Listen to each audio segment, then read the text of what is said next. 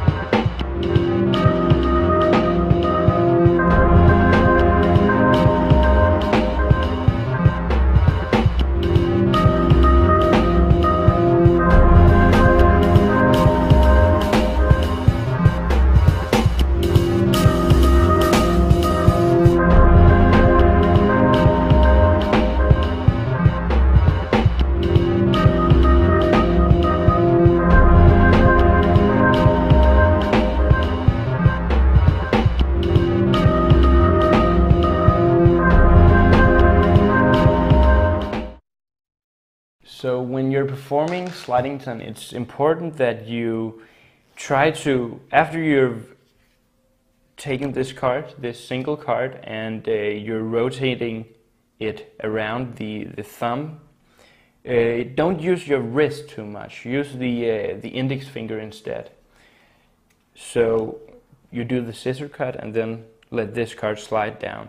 You can then close the flourish by rotating this packet onto the back of your hand actually instead, and then do a small aerial move or something. But you can play around with that. Also, when you have stripped this card off, it's important that while you turn this card around, you do the scissor cut. So it's like this, and then it's ready to slide down, and you can either do the aerial move or just close. So that's Slidington, and I hope you have fun learning.